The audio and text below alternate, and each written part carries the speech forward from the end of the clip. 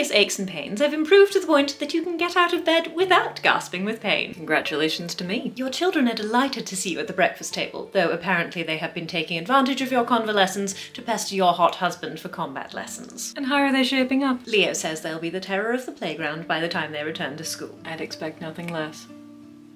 You look nice. Thank you.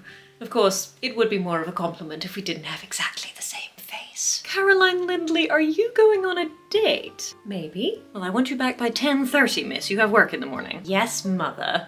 Actually, I should probably get going now. I don't want to be late. No, I hear he's a real stickler. Turnabout may be fair play, Rosamund Hawkhurst Collins, but nobody likes SMUG. If you say so.